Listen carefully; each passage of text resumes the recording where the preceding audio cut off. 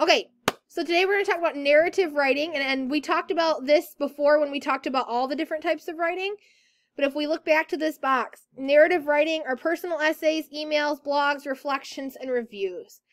So moving on to talking about narrative writing in general, often the word narrative is synonymous for the word story. So that's important to know. A narrative is basically a story. Fiction or nonfiction, it can be real or fake.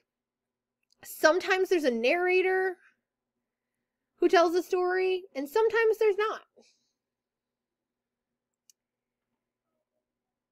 This is kind of corny, but you are the narrators of your own life at all times. When something happens, you go to lunch, and then you tell people about what happened. You include the specific details to help these people or the people you're talking to understand exactly what happened in the story. So just like a reporter, you narrate what happens. So why write narrative? Well, narrative writing is important to day-to-day life because you need to be able to relay information to people in a way that makes them completely understand using those 5 senses. So your 5 senses are taste, touch, smell, sight, and hearing. And when you write narrative writing, you have to be able to appeal to those 5 senses when you write. Some strategies that we use for narrative writing are using metaphors and similes, sensory words, and dialogue. So knowing that those are the strategies for narrative writing will help you become a better narrative writer.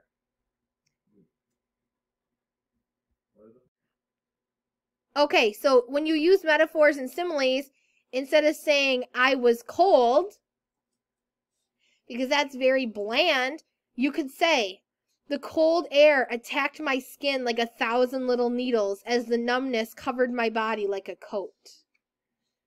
That gives you a much better visual representation of how cold somebody is. The next one, using sensory words. Instead of saying something like, the car crashed, you show, don't tell. So it would be like this. The car jolted and a loud boom was heard as the tires screeched across the pavement and the smell of smoke filled the air. So it's just more in depth and it's reaching those 5 senses when you're writing. When you use dialogue, it even further makes your writing more real to the reader. Instead of saying, well, she was mad, you could say, I hate you and never want to see you again were the last words she ever spoke to me. So it just makes it more realistic when you use dialogue and sensory words and metaphor and similes in your narrative writing. Okay, so you guys are going to write a narrative essay, 1 page, but it's going to be very personal. It's going to have to be about a topic that happened to you or something that happened to you, an event. And then you have to take that event and pick 1 hour of that event and write about it in great detail. I've done this to show you an example. So here's mine, just to kind of give you an idea of how to take such a really large event and bring it down to that smaller time frame. Most people have experiences that change them. Sometimes these things are called defining moments. These are the moments when your memory seems to preserve every detail from the way things looked, where you were, how you felt, and even how things smelled. These are the memories we do not have to search for, and sometimes they come flooding through our minds at the worst possible times. As for me, forgetting is not an option.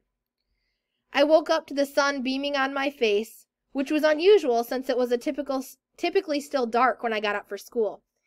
My alarm clock was flashing, as it does when the power goes out and comes back on, 4:10 a.m. I grabbed my phone to check the correct time, which unfortunately for me read 8 o'clock. I don't think I ever jumped out of bed so quickly. I threw on some clothes that were laying wrinkled on the floor and stopped briefly to look at the mirror at how I would be appearing to my classmates today. Great, I thought sarcastically, as my reflection showed the makeup I'd forgotten to wash off from the day before and hair that would be put in a messy bun due to the lack of time. Maybe Robert will be sick today and we can avoid him seeing me like this, I thought to myself. I could only be so lucky. I quickly grabbed my keys and shuffled out the door to my car. I noticed the cross hanging from my mirror and remembered the words Grandma spoke to me as she hung the cross there. Always wear your seatbelt and drive with caution and care. I slipped on my seatbelt, turned up my favorite radio station, and quickly but carefully drove to school. I ran to the main office entrance and began explaining to the less than friendly secretary my excuse for being late. I know I'm late. I'm so sorry. Can I please? But before I could finish, Mrs. Mowbray stood up and hugged me. And she said, "It's okay, honey. I understand. I'm sure it's been a rough day for you." I was confused. This was the same lady who I'm certain has only smiled twice in her whole life, and now she's hugging me because I overslept?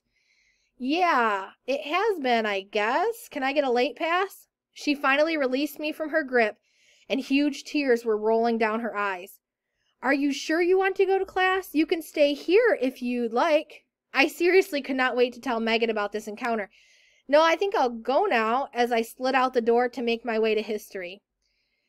My eyes met the sign that read room 112, and I grabbed the cold handle to open the door. I assumed that Mr. Roper would be standing at the front of the room, talking about World War II and its effect on the U.S. economy, while everyone did their best to keep from falling asleep. But, to my surprise, that was far from what was happening. Looking back, I would have done anything to be drifting in and out of sleep to Mr. Roper's voice on that very day. Instead, the entire class was crying. At the front of the room was Principal Williams, Mrs. Smith, the counselor, and Mr. Roper, and a person whom I did not know. When I entered the room, I felt a cold draft on my skin, and goosebumps appeared on my arms. Everyone in the room turned and stared at me in silence. I rapidly scanned the room with my eyes and found where Megan was sitting. I tried to get her to look at me, but her eyes would not meet mine. I looked to the back of the room where Robert and I usually sat and passed notes every day, but he wasn't there.